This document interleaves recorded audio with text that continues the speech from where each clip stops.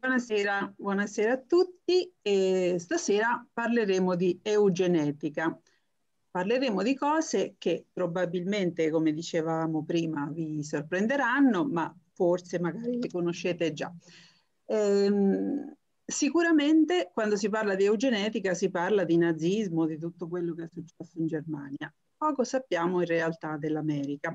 E vorrei spiegarvi un po' come siamo arrivati a organizzare questa serata sull'eugenetica. Allora, io mi occupo di terapia di coppia e sto scrivendo un libro sulla terapia di coppia.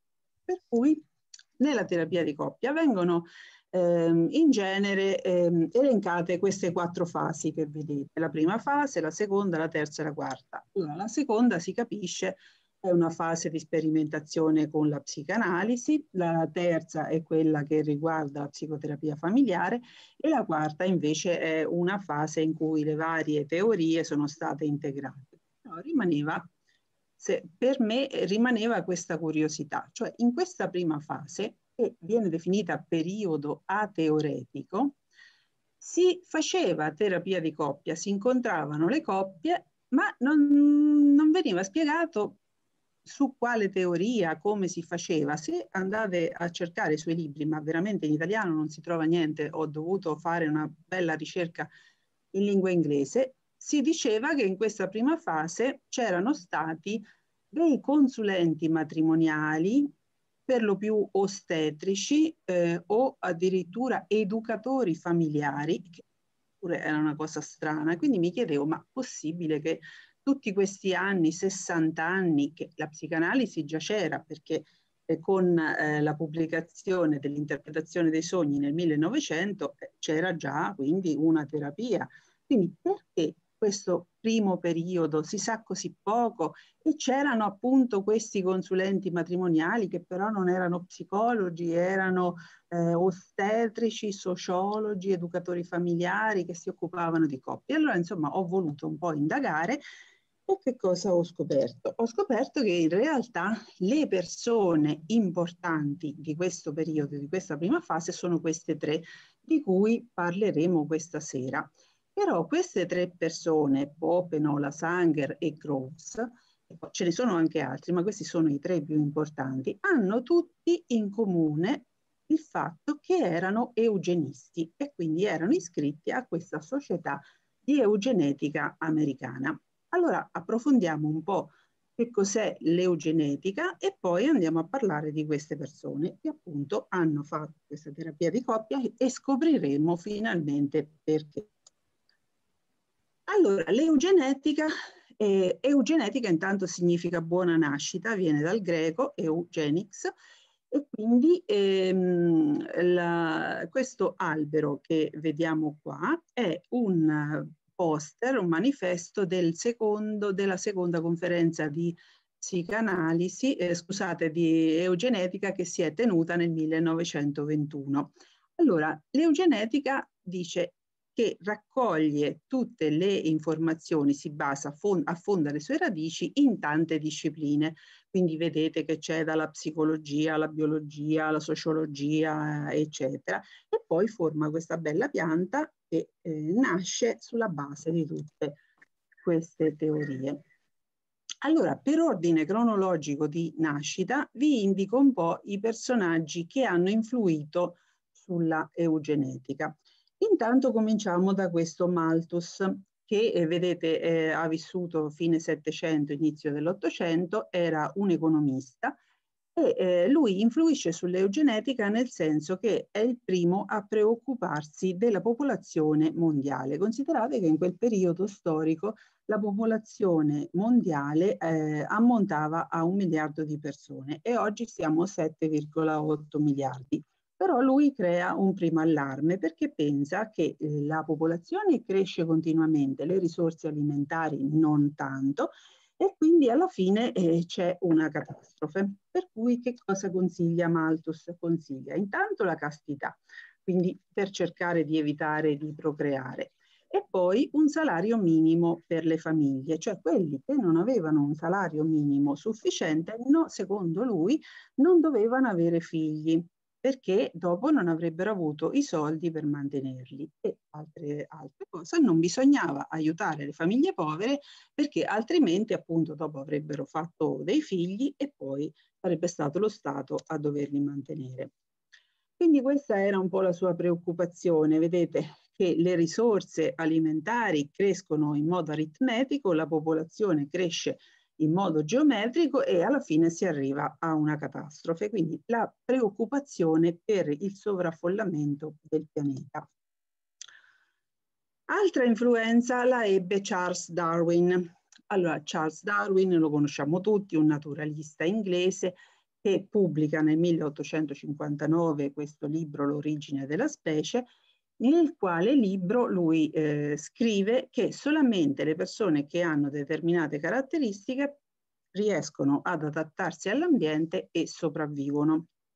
Quindi in pratica, se un individuo ha le caratteristiche giuste per adattarsi all'ambiente, riesce a sopravvivere e a trasmettere i suoi geni alle generazioni successive. Partendo da queste teorie, si è arrivati però a teorie che hanno portato molto più lontano da dove era partito Darwin, e cioè con il darwinismo sociale, che sicuramente avrete sentito dire. Praticamente queste teorie che erano per quello che riguarda la natura vengono applicate alla società, dove appunto c'erano alcune persone che avevano le caratteristiche per adattarsi all'ambiente e altre persone che invece non avevano queste caratteristiche, non avevano geni buoni per adattarsi all'ambiente e queste quindi dovevano sparire dalla società, così come vuole il principio della selezione naturale che Darwin appunto aveva proposto. Voglio dire che questo darwinismo sociale però è una cattiva interpretazione di quello che Darwin voleva dire, perché lui non ha mai parlato di applicare queste leggi alla società, lui parlava di selezione naturale parlando appunto della natura, dell'evoluzione degli animali e delle piante. Un altro pensatore che fu molto importante nell'eugenetica, anzi forse il più importante, è questo Francis Galton, perché è lui che conia la parola eugenetica, appunto prendendola dal greco, e scrive un libro dove parla di eugenetica l'anno dopo la morte di Darwin. Lui e Darwin erano cugini di secondo grado. Allora, Francis Galton che cosa dice? Partendo dalla teoria di Darwin della selezione naturale, dice: ma se noi aiutiamo la natura, e quindi invece di aspettare che la natura faccia il suo corso con la selezione naturale, noi la aiutiamo, facciamo una selezione artificiale, per cui andiamo a correggere gli errori dell'evoluzione della specie e andiamo a creare delle specie che invece hanno tutti gli attributi per poter, no, adattarsi all'ambiente e creare quindi una razza migliore. Altro pensatore importante è questo Gregor Mendel, che voi tutti conoscete, le leggi di Mendel, dove la cosa da dire è che queste leggi erano state scoperte anni addietro, ma nel 1900 ritornano di moda, insomma se ne parla ovunque, perché altri scienziati arrivano alle stesse conclusioni, riconoscono che Mendel aveva fatto queste scoperte e quindi attribuiscono queste scoperte al nome di Mendel e si comincia a parlare delle leggi di Mendel, che vengono applicate all'incirca appunto nel 1900 alla zootecnia con successo.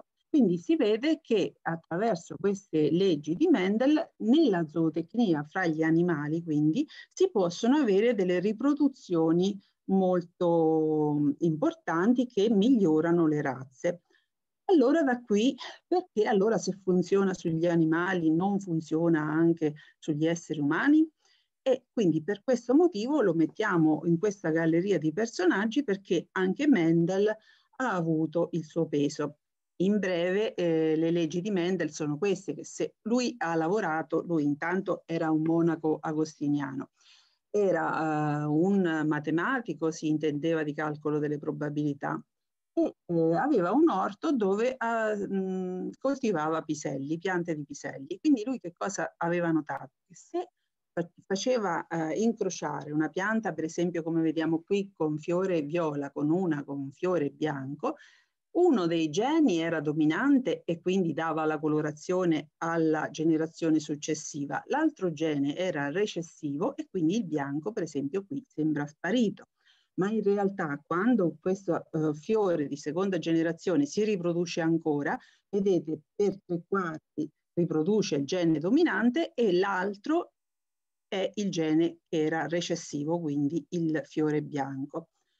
Queste leggi di Mendel sono state molto usate in questo periodo proprio perché si voleva dire alle persone: guardate che quando vi sposate, poi dopo ne parleremo, quando vi sposate, quindi scegliete il partner, attenzione a chi prendete, perché se anche vi sembra una persona a posto, che ha tutte le caratteristiche in regola, chi sono i suoi antenati? Perché ci possono essere dei geni recessivi che poi si ripresentano nei vostri figli. E quindi poi dopo vedrete che ne riparleremo. Un altro personaggio interessante che ha influito sull'eugenetica è questo Cesare Lombroso, che sicuramente conoscerete, era uno psichiatra antropologo. Che cosa diceva Lombroso? Che appunto ha creato questa pseudodisciplina della fisionomica, che i lineamenti del volto, le dimensioni del cranio, le espressioni del viso potevano far prevedere il comportamento e la personalità di un individuo. Quindi se uno era un criminale, non c'era bisogno di mandarlo in prigione, perché quello era nato criminale, perché aveva proprio i tratti genetici del criminale. Criminale era e criminale sarà per tutta la vita, quindi inutile mandarlo in prigione, perché se ha queste caratteristiche biologiche, quindi non conta l'ambiente, non conta l'educazione, non contano le esperienze. Uno nasce criminale, rivoluzionario, qui come vedete, matto, mattoide, folle, eccetera. Questa fisionomica aveva molta importanza all'epoca, veniva insegnata in tutte le università e si pensava obiettivamente che ci fosse una realtà, una verità nel fatto che la biologia fosse più importante dell'educazione, dell'ambiente e della personalità. Poi abbiamo questo ultimo personaggio di questa carrellata che è uno psicologo eugenista, perché nel frattempo siamo andati avanti con la cronologia e questo ha fatto in tempo a iscriversi alla società di eugenetica.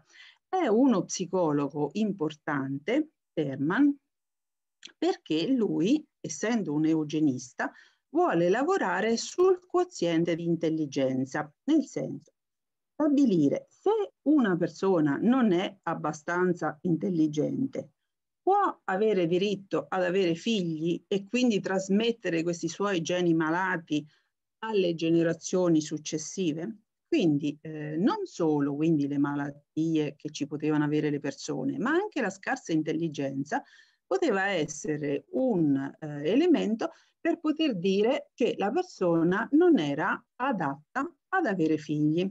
Quindi che cosa fa? Riprende la scala del quoziente di intelligenza di Binet. Binet era uno psicologo che anni addietro aveva fatto questa scala per valutare i bambini per vedere quelli che erano più intelligenti, quelli meno intelligenti e introdurli in classi diverse, no? In modo che gli intelligenti potessero rendere di più e i bambini invece che avevano bisogno di aiuto erano in classi speciali.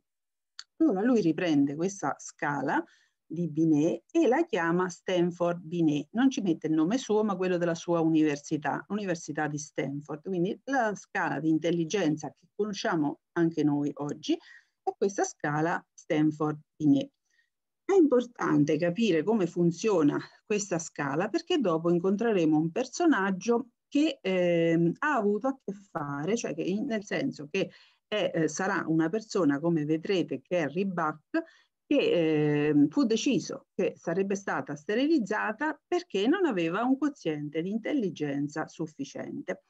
Allora vediamo un po' come funziona questa scala. Beh, intanto vedete che si parte dal genio fino all'idiota, all'imbecille. Oggi ovviamente non si usano più questi termini, si dice che uno magari ha un'intelligenza sotto la media, nessuno esce fuori idiota o imbecille.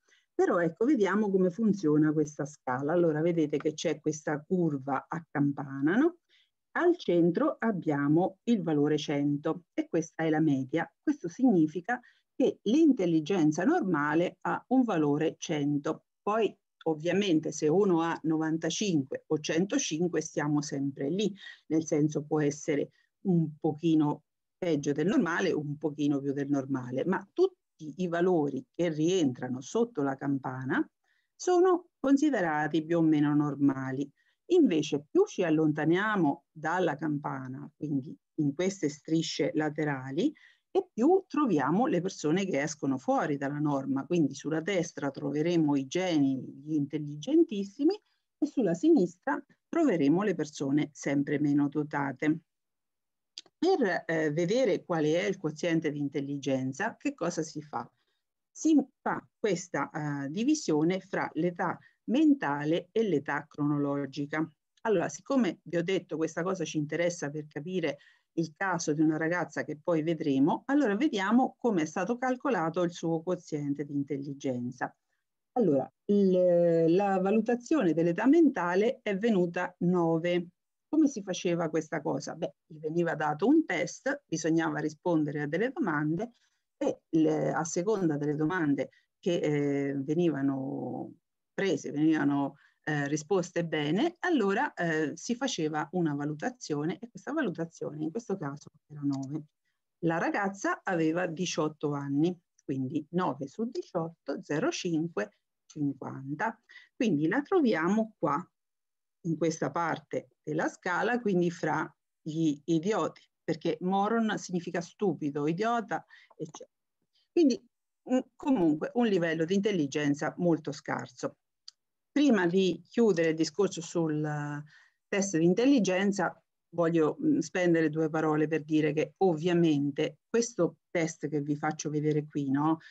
È chiaro, è logico, perché uno comincia a vedere quali sono i petali che da bianchi diventano neri, no? Nella sequenza da sinistra a destra, prima riga, poi vediamo la seconda riga e vediamo quali sono i petali che diventano neri.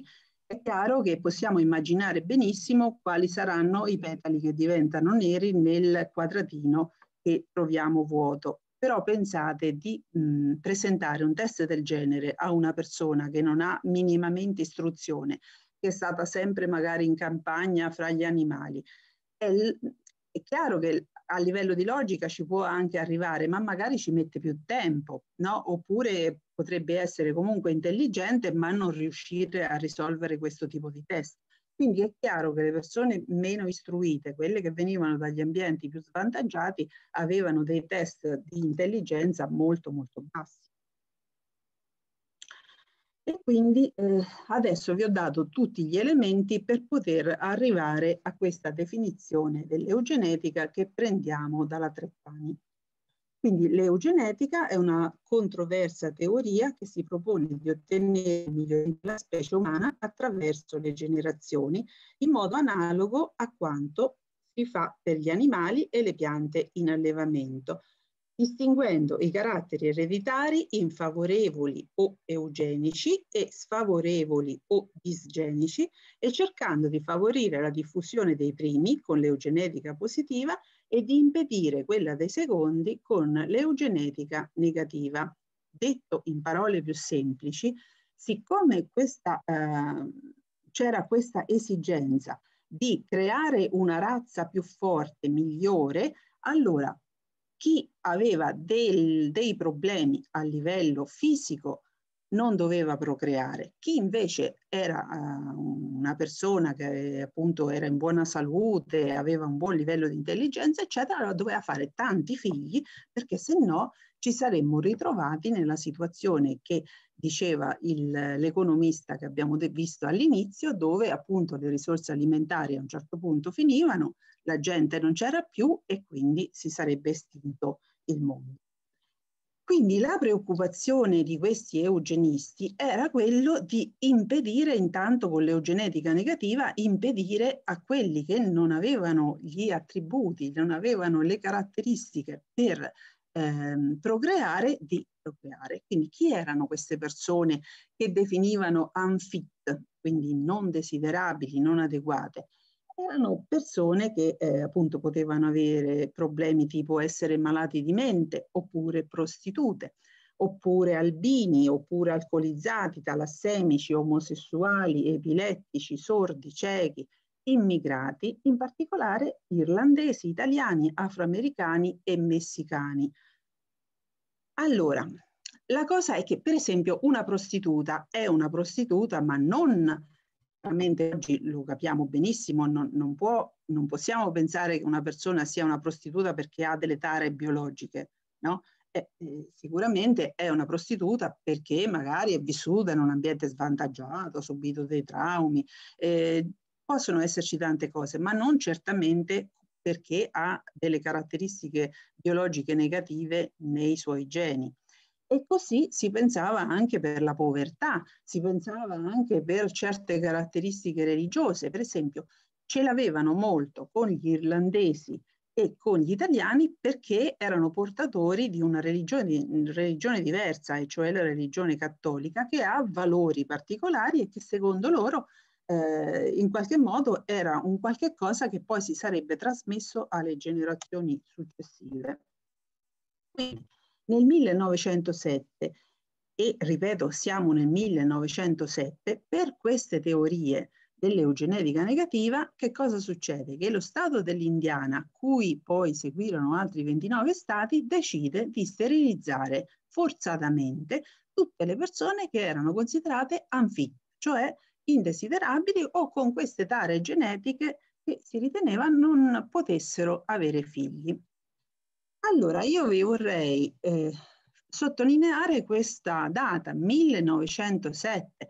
Noi sappiamo che Hitler è andato al potere nel 1934 e poi è successo quello che è successo, ma qui siamo nel 1907 e quindi parliamo di sterilizzazione forzata, il che insomma ci dovrebbe far riflettere un po' chi ha insegnato qualcosa a chi. Ma comunque ne parleremo dopo. Allora, per l'eugenetica positiva, quindi queste famiglie ricche di persone che non avevano problemi fisici, eccetera, si dovevano riprodurre al massimo perché questo avrebbe prodotto poi una maggiore ricchezza, perché migliore istruzione, quindi siccome c'era meno gente, ma tutta gente molto forte, molto sana, eccetera, quindi questo avrebbe permesso l'aumento della produttività, una riduzione della criminalità. Le famiglie povere, invece, avrebbero portato una degenerazione biologica complessiva della popolazione, anche perché, dicevano, si riproducono come conigli queste famiglie povere e quindi assolutamente no al matrimonio di queste persone che sono inadatte e no anche ai sussidi dello Stato, perché se gli diamo i sussidi, questi magari fanno altri figli e poi dopo è lo Stato che li deve mantenere. Quindi queste famiglie povere che vengono considerate con delle tare biologiche proprio perché sono povere, non devono essere aiutate, ma devono essere eventualmente sterilizzate. Che cosa succede poi? Un altro problema dell'America di quel tempo, che in Europa c'è la guerra mondiale, quindi la guerra del 14-18 porta una grande devastazione, morte, muoiono tantissimi giovani, si diffondono tante malattie, dalla malaria alla tubercolosi, la sifilide e altre malattie veneree, e poi c'è la spagnola. Quindi vedete qui queste donne che sono in fila per prendere il pane nel 18 e considerate che fra la prima guerra mondiale e la spagnola in Europa sono morte 65 milioni di persone, quindi quasi come l'Italia oggi. Quindi, come capite, non c'è gente che va a lavorare, non c'è gente che va in fabbrica, non si produce, non c'è lavoro, non c'è cibo e quindi c'è una grandissima povertà oltre a tutte queste malattie. Quindi tantissime persone prendono le navi e cercano di sbarcare in America, quindi di emigrare, e naturalmente emigrano soprattutto le persone più povere, quelle che vengono dai paesi mediterranei e nei paesi dove appunto c'era solo povertà. Quindi vediamo queste immagini di immigrazione in America all'inizio del secolo scorso. Pensate che dall'Italia solamente partivano 600.000 persone all'anno. Questa è una stampa del tempo dove c'è lo zio Sam che sta lì al porto e vede sbarcare tutti questi immigrati. E allora qui non si vede, ma c'è una scritta che dice: ma zio Sam, non vedi qui che ci sta arrivando tutta questa popolazione che poi, come vedete, che cosa ci porta? Socialismo, mafia, anarchia e tutti questi topi che vengono dagli slums, quindi dai posti più malfamati d'Europa, ci arrivano tutti qua. In effetti c'è da dire che effettivamente in quel periodo c'era anche molta criminalità, molto gangsterismo, guerre fra bande. Ricordiamo semplicemente Al Capone, che qui vediamo all'età di 31 anni, che fu appunto un gangster particolarmente importante, che fu messo in prigione solamente perché fu trovato che era un evasore fiscale, ma non fu mai trovato niente contro di lui, anche se appunto aveva organizzato la mafia in America e poi lui era nato a Brooklyn, non era neanche un immigrato di prima generazione. Quindi aveva fatto i soldi durante il proibizionismo con lo smercio, con il commercio di alcolici e prostituzione. Quindi in effetti problemi in America ce n'erano. Questa è una famiglia italiana che appunto arriva in America. Un altro problema che avevano gli americani del tempo era questo. Allora, vedete, in blu ci sono i matrimoni e in giallo, vedete, ci sono i divorzi. Allora, se guardiamo gli ultimi anni, poi la curva si alza notevolmente, no? Perché i divorzi nella linea gialla qui in fondo, poi dopo si alza notevolmente, ma negli anni 10-20, se vedete, la curva si sta alzando notevolmente e quindi gli americani sono molto preoccupati di questi divorzi che cominciano ad essere sempre più frequenti. E badate bene che il divorzio non è che si otteneva come si ottiene oggi, perché per divorziare all'epoca bisognava avere o una malattia venerea oppure bisognava che ci fosse stato un tradimento, un qualche cosa di particolarmente importante, se no il divorzio non lo concedevano. E ciò nonostante, guardate come cresce questa curva dei divorzi e si abbassa invece quella dei matrimoni. Quindi ulteriore preoccupazione per la razza, perché qui no, oltre che c'era questa immigrazione, oltre che c'erano le malattie, oltre che c'erano tutte queste persone con queste tare genetiche, oltre che la popolazione stava crescendo, e in più la gente non si sposava più e divorziava. E poi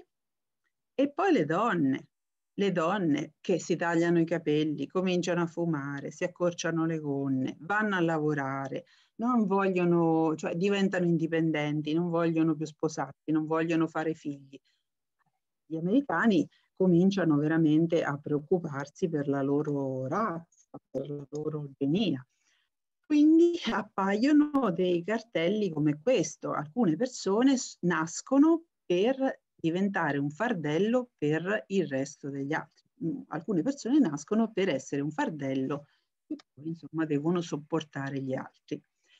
Tutto questo capite che porta alla nascita di questa società di eugenetica che vuole lavorare per la razza americana.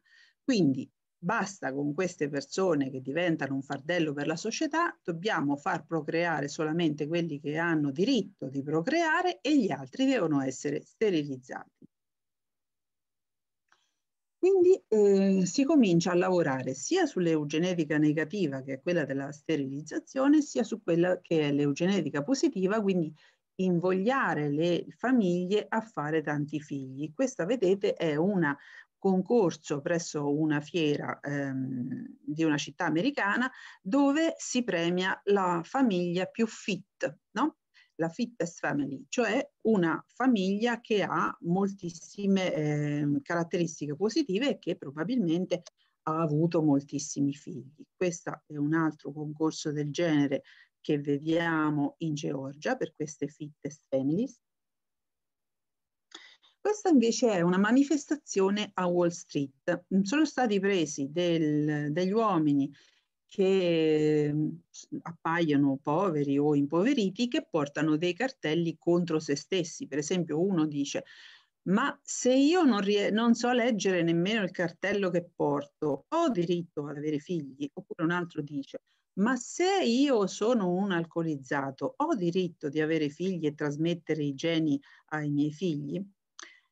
Ho messo questa fotografia, questa manifestazione di Wall Street, che poi naturalmente fu fotografata e messa su tutti i giornali, perché c'è una cosa simpatica, cioè l'ha organizzata quell'Edward Bernays di cui abbiamo parlato l'altra volta, quello che ha inventato la propaganda, perché naturalmente anche lui era un eugenista. E questo è il caso finalmente di quella ragazza di cui vi ho parlato prima, questa Carrie Buck, che fu sterilizzata perché era considerata idiota, cioè questa non aveva fatto male a nessuno, era americana, solo che era considerata idiota perché il test di intelligenza gli aveva dato quel risultato. Siccome aveva, appunto, abbiamo detto, età mentale 9 e età cronologica 18, apparteneva alla categoria degli idioti. Quindi questa ragazza era figlia di Emma, quest'altra signora che gli è accanto, e la mamma risulta ancora più idiota, tra virgolette, perché ha un'età mentale di 8. La mamma aveva fatto la prostituta e aveva avuto 3 figli, fra cui Carrie, senza padre, ma del resto faceva la prostituta. E che cosa succede? Che questa ragazza, Carrie, viene adottata da una famiglia. Adottata è un eufemismo, perché in realtà stava lì per fare un po' la cameriera, no? Però che cosa succede? Che un nipote della famiglia che l'ha adottata la mette incinta. E allora, per coprire lo scandalo, questa famiglia manda Carrie in un istituto per psicolabili, diciamo una sorta di manicomio. Questa ragazza era semplicemente incinta, non aveva nessun problema. Infatti partorisce la figlioletta che si chiamerà Vivian e poi sta in questo manicomio. Fino a che nella Virginia decidono di cominciare a sterilizzare tutte le donne che sono nei manicomi, nelle carceri o in altre istituzioni del genere, e scelgono per cominciare proprio Carrie. Allora c'è tutto un dibattito nazionale per cui ci sono alcune parti della società che si oppongono a questa sterilizzazione, che sarebbe la prima in Virginia, e allora va a finire alla Corte Suprema questo caso, e il caso si chiama Buck versus Bell. Va a finire alla Corte Suprema, che poi fa giurisdizione qualsiasi cosa venga decisa, e la Corte Suprema decide che Carrie deve essere sterilizzata. Però vi voglio leggere la sentenza. È meglio per tutto il mondo che, invece di aspettare di sopprimere la progenie degenerata per la sua criminalità o di farla morire di fame per la sua imbecillità, la società possa impedire a coloro che sono chiaramente malati di continuare la propria stirpe. Il principio che legittima la vaccinazione compulsoria è lo stesso che giustifica il taglio delle tube di Falloppio. 3 generazioni di imbecilli sono già abbastanza. Le 3 generazioni di imbecilli in questo caso sarebbero appunto Emma, Carrie e la figlioletta Vivian. Allora questa sentenza fa giurisdizione e quindi da questo momento in America è proprio legalizzato in assoluto che si può fare la sterilizzazione. E in effetti Carrie viene sterilizzata. Poi il caso viene dimenticato fino a che negli anni '80 alcuni giornalisti dicono ma quel caso di Carrie, cercano questa persona, la trovano ancora in vita e quindi questa persona gli racconta la sua vita, quindi vedete a sinistra c'è la nonna Emma con la bimba di Carrie, Vivian, che vedete è una bambina assolutamente normale. Poi Carrie racconta di essersi sposata con un primo marito e il marito muore e quindi si sposa con un secondo marito. Qui vediamo Carrie pochi giorni prima di morire sta in una casa di riposo. Sono andati a cercare anche i risultati scolastici della figlioletta, questa Vivian, che purtroppo è morta a 8 anni, e vedete qui c'è la pagella dove ha dei risultati molto buoni, quindi tanto imbecille non era. Fino a che vi voglio far vedere questa lapide che è stata messa dallo Stato della Virginia nella casa dove era nata Carrie Buck, e sono delle scuse dove appunto la Virginia dice che questo movimento eugenetico è stato vergognoso e che la Virginia non avrebbe mai dovuto, come Stato, entrare in questa storia. Il senno di poi. Qui vediamo le sterilizzazioni in California, sterilizzazioni che sono arrivate a 20.000 persone, 20.000 persone nel corso degli anni e sono continuate anche fino agli anni 60. Chi sterilizzavano principalmente? Allora vedete che all'inizio sterilizzavano più gli uomini che le donne. Allora vedete in celeste abbiamo i non latini e in rosa rosso vediamo invece i latini, sia uomini che donne. Allora all'inizio sterilizzavano più gli uomini che le donne, poi hanno cominciato a sterilizzare di più le donne, ma soprattutto vedete queste in rosso che sono le donne latine, quindi le italiane e le messicane in particolare.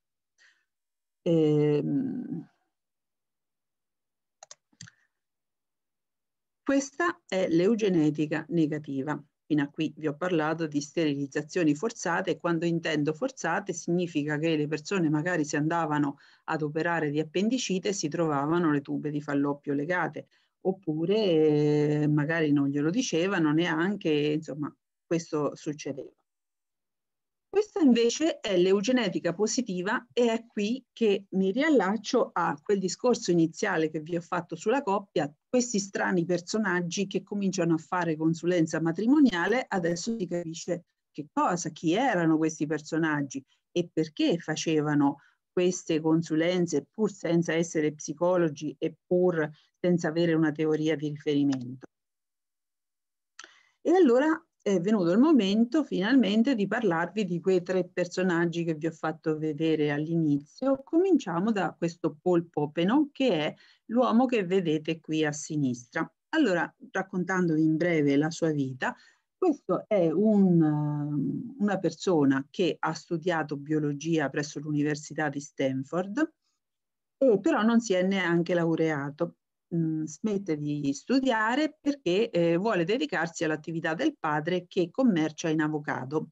Lui invece si dedicherà al dattero, quindi cerca in tutto il mondo quali sono i semi migliori per queste piante e nel 1913 ritorna in America e pubblica un libro che si chiama appunto La coltivazione del dattero nel vecchio e nel nuovo mondo. Quindi partiamo dal dattero. Partendo dal dattero poi diventa giornalista in questo The Journal of Heredity, che è un giornale sempre di tipo eugenista.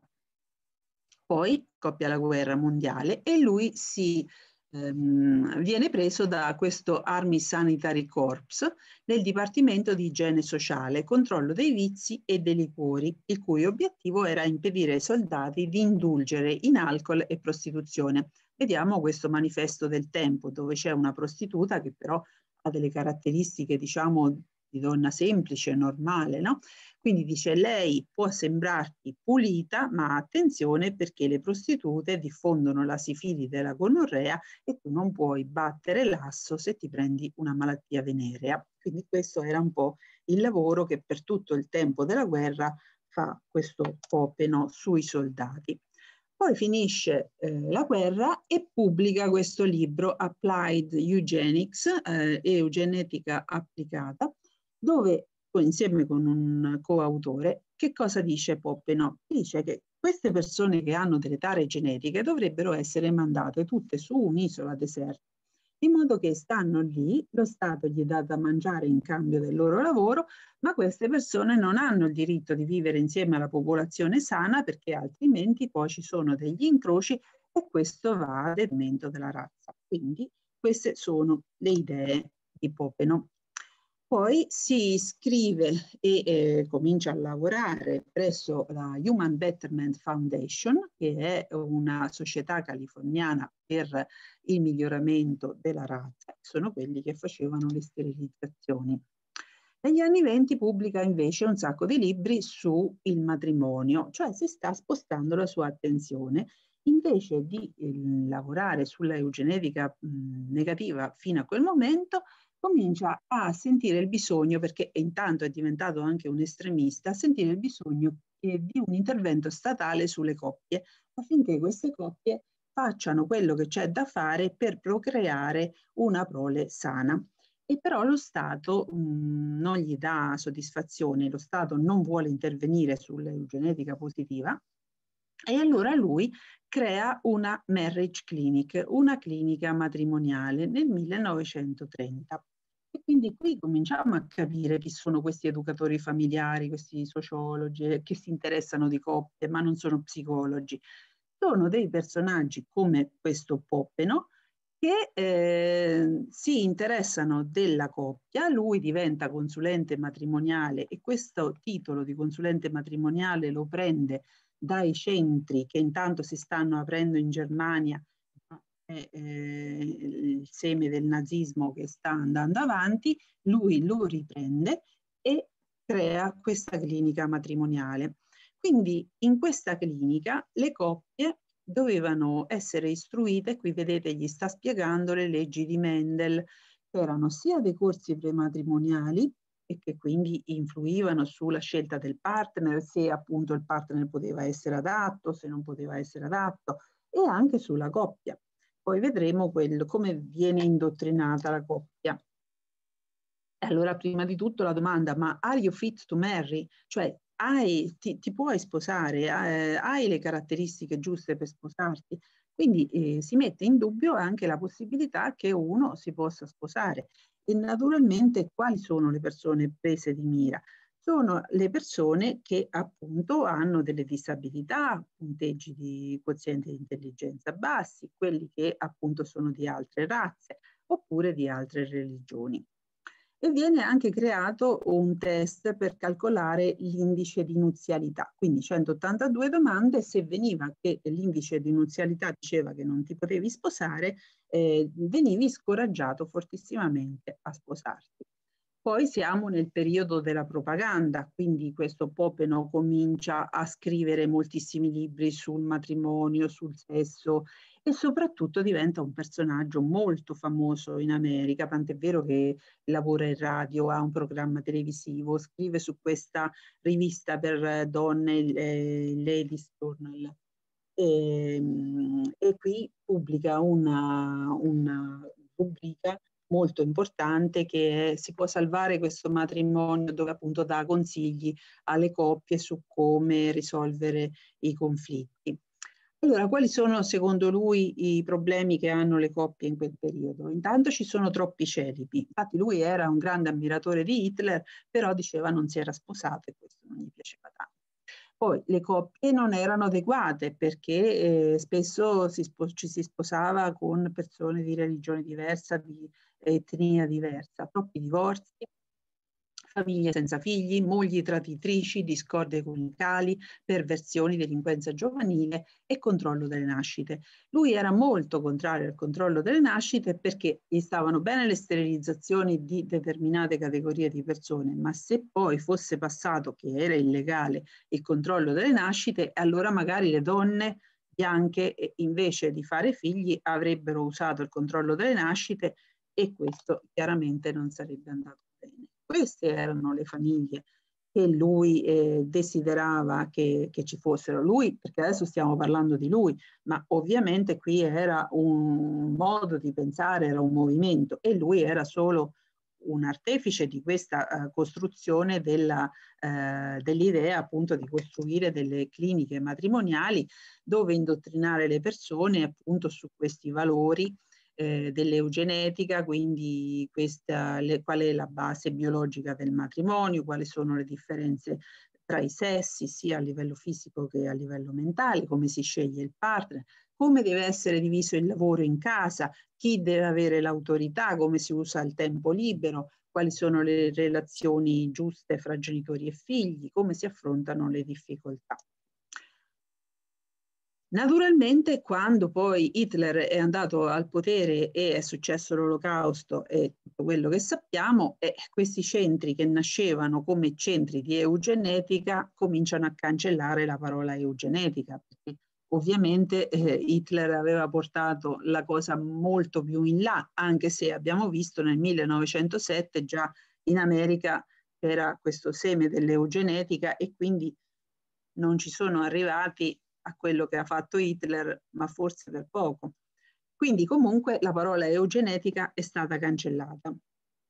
E allora Popenoe nelle sue tantissime cliniche matrimoniali diceva che lui era semplicemente un sostenitore del matrimonio.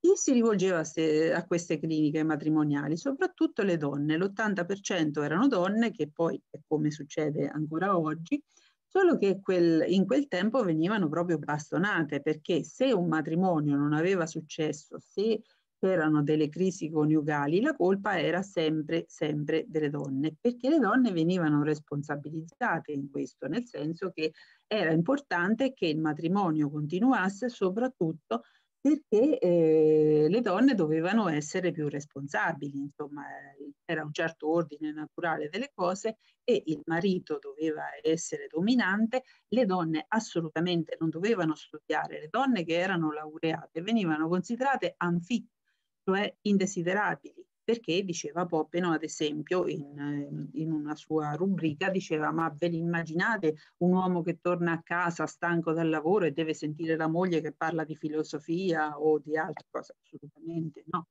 Quindi le origini della terapia di coppia furono queste e adesso capiamo bene perché di questo periodo si dice che c'erano questi personaggi, ma non si spiega bene che dicevano e perché è tutto rimosso e quindi è difficilissimo andare a trovare testimonianze di tutte queste cose che vi sto dicendo questa sera, perché dopo il caso di Hitler tutto questo che è successo all'inizio del Novecento in America è stato cancellato e rimosso. Comunque questi centri di consulenza matrimoniale sono durati nel tempo, si sono diffusi in tutta l'America, ogni settimana se ne aprivano diversi e questo è durato fino agli anni 60 e poi anche oltre. Questo Popenoe non voleva che queste cliniche matrimoniali che aveva creato fossero gestite da psicologi e gli psicologi ci dovevano stare il meno possibile perché pensava che se uno andava in questa clinica e ci fosse stato uno psicologo, allora significa che hai dei problemi, delle tare mentali. Lui lavorava in tutt'altro senso, quindi c'erano sempre dei ginecologi che dirigevano queste cliniche, anche se naturalmente si serviva anche di psicologi, ma in misura assolutamente minore. Dopo nel 76 si ritira dall'attività e 3 anni dopo muore. Il figlio, che è un sociologo ancora vivente, non vuole prendere l'eredità di questi centri matrimoniali e quindi l'istituto fallisce. Questo è il caso di Paul Popenoe. Adesso vi racconto invece la storia di questi altri due personaggi, un pochino più in breve, però insomma sono importanti e significativi anche loro. Intanto questo Ernst Groves, che era un professore di sociologia, sempre eugenista. Allora, questo personaggio è importante perché porta i corsi matrimoniali, cioè questo che abbiamo visto di Paul Popenoe aveva creato queste cliniche matrimoniali. Lui invece porta il corso matrimoniale nelle università e nelle scuole superiori. Quindi inizia nel 22 e poi nel 27 ne fa un altro. E poi questi corsi che inizia si diffondono in tutta l'America. Allora lui dice, basta con questo laissez-faire che le persone si innamorano, si sposano, si scelgono da sole. No, bisogna che queste persone facciano le loro scelte matrimoniali così come serve alla nazione. Quindi stessa razza, stessa religione, stesso status economico come prima cosa. Questi sono i corsi che facevano soprattutto, vedete, alle ragazze, ma c'erano anche i maschi, però soprattutto le ragazze, perché abbiamo detto la responsabilità maggiore del matrimonio era tutta sulle donne. Quindi quali erano i pericoli? Controllo delle nascite, il lavoro per le donne sposate, il divorzio e l'industrializzazione. Qui vediamo per andare a fare questi corsi. E questa era la donna ideale che veniva in qualche modo proposta come modello a queste ragazze che frequentano il corso. Quindi come deve essere la partner? Deve avere caratteristiche femminili, deve essere attenta ai dettagli, deve essere collaborativa, gentile, disponibile, sicura di sé, ma attenzione, se poi gli chiediamo un lavoro che può essere un po' subalterno, la persona non si deve offendere. Poi deve essere stata sottomessa al padre, perché se è stata sottomessa al padre, sicuramente sarà una buona moglie perché si sottometterà al marito. La moglie non dovrebbe lavorare, ma se proprio deve lavorare è importante che non abbia titoli di studio e che faccia la segretaria, la bibliotecaria o la stenografa. Questa signora che vediamo che sta insegnando in questo corso è la moglie del professore Gladys Groves, che comincia a lavorare insieme al marito e appunto organizzano questi corsi matrimoniali in tutta l'America, scrivono moltissimi libri e poi appunto abbiamo detto si diffonde in tutta l'America e perfino nelle scuole superiori. Quindi Groves porta l'eugenetica nelle scuole e guardate, questo è un programma di conferenze che si terrà quest'anno nel mese di maggio perché Groves e la moglie già dal 1934 avevano cominciato a fare delle conferenze annuali sulla famiglia e sul matrimonio e ancora oggi c'è qualcuno che porta avanti questa loro iniziativa. Ultimo personaggio che andiamo a conoscere, il più controverso di tutti, è questo, Margaret Sanger, anche lei è eugenista, e è la creatrice dei centri per il controllo delle nascite. La parola controllo delle nascite l'ha inventata proprio lei. Quindi si potrebbe dire, ma come gli eugenisti non volevano il controllo delle nascite? Questa è una contraddizione. Questa persona era eugenista, conservatrice e rivoluzionaria nello stesso tempo. Nasce in una famiglia dove è la sesta degli 11 figli delle 18 gravidanze della mamma. La mamma muore che lei è ancora giovanissima e incolpa il padre della morte prematura della madre per tutte queste gravidanze che gli ha fatto avere. Quindi da questo momento decide di lottare per il controllo delle nascite. Nel 1900 si iscrive per fare il corso di infermiera, nel 1902 si sposa con William Sanger, dal quale prende il nome. Poi vedete qui a sinistra comincia subito a scrivere che cosa le ragazze dovrebbero sapere appunto per diffondere le notizie su come controllare le nascite, fino a che nel 14 si lascia il marito e fonda questo giornale The Woman Rebel, dove vedete no gods, no masters, niente Dio, niente padroni.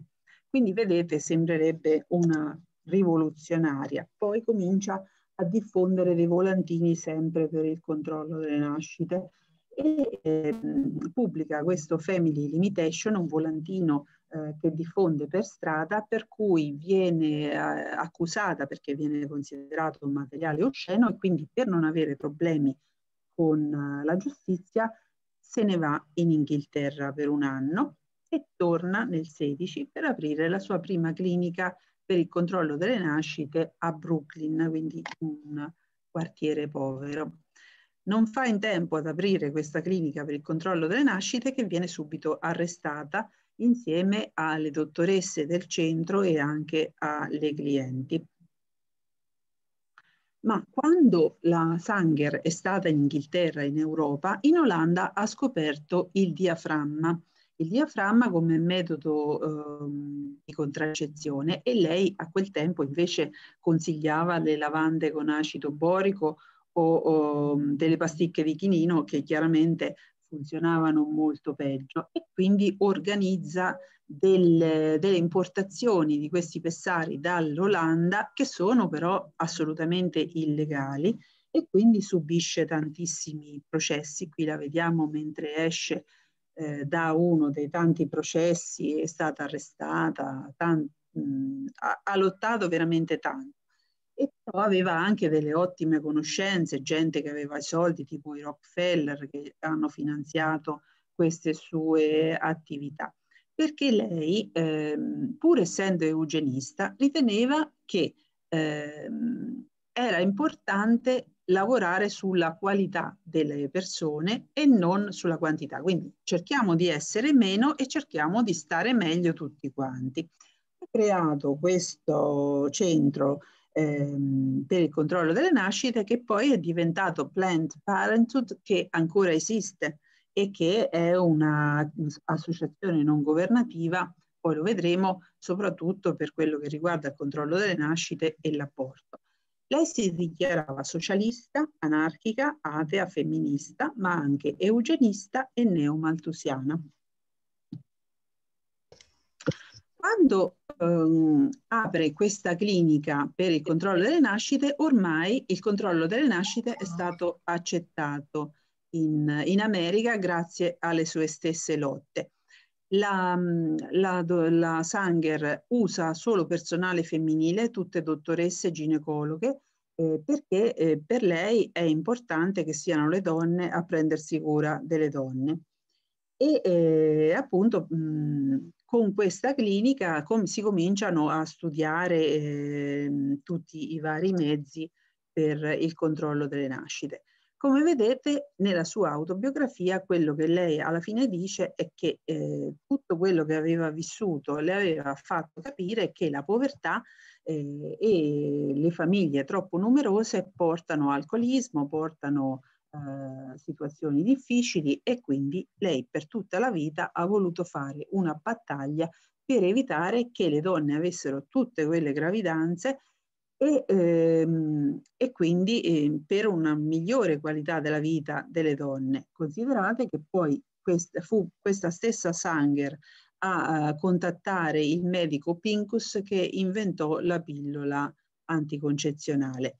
Dobbiamo riconoscere alla Sanger questa grande lotta per il controllo delle nascite, perché è questo che ha prodotto poi l'emancipazione delle donne, perché se non ci fossero stati i mezzi di contraccezione le donne starebbero ancora a fare 10 figli e non avrebbero il tempo né di pensare alla loro carriera professionale né al miglioramento di se stesse. L'ho detto, era comunque un eugenista, e ve lo faccio sentire dalle sue parole in questo articolo del 1921, in cui dice: i complessi problemi con i quali si sta confrontando l'America come risultato della pratica della procreazione spericolata stanno minacciando di crescere e di andare al di là delle possibilità umane di controllo. Ovunque vediamo povertà e famiglie numerose andare mano nella mano. Le persone meno idonee a riprodursi stanno aumentando molto rapidamente Le persone che non hanno i mezzi per mantenere la loro prole sono incoraggiate dalla Chiesa e dallo Stato a produrre famiglie numerose. Molti bambini così generati sono malati o deboli di mente, molti diventano criminali. L'onere di sostenere questi tipi indesiderati deve essere sopportato dagli elementi sani della nazione. I fondi che dovrebbero essere usati per migliorare il nostro livello di civiltà sono devoluti al mantenimento di coloro che non avrebbero mai dovuto nascere. Quindi vedete un personaggio complesso che viene attaccato dalla sinistra e dalla destra oggi.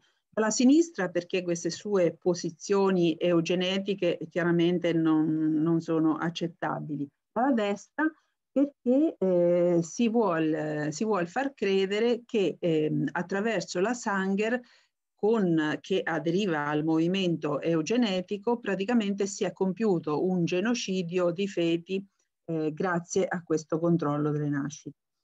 Per cui insomma la Sanger è attaccata dalla destra americana per questa sua posizione sul controllo delle nascite, ma a onor del vero va detto che in realtà lei era anche anti-abortista perché essendo un'infermiera aveva visto morire delle donne per degli aborti e quindi nella sua clinica finché lei è vissuta non si sono mai praticati aborti.